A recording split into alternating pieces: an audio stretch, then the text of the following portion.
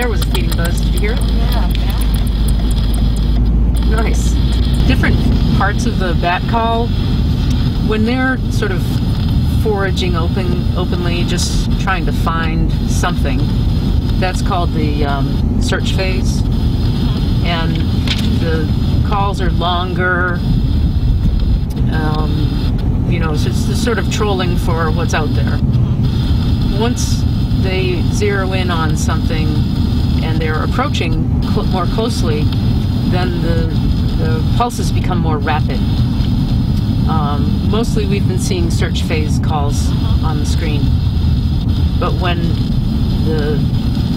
they start to zero in on a moth and they get closer and closer, it requires them to put out more frequent calls in order to get the feedback fast enough about their exact location.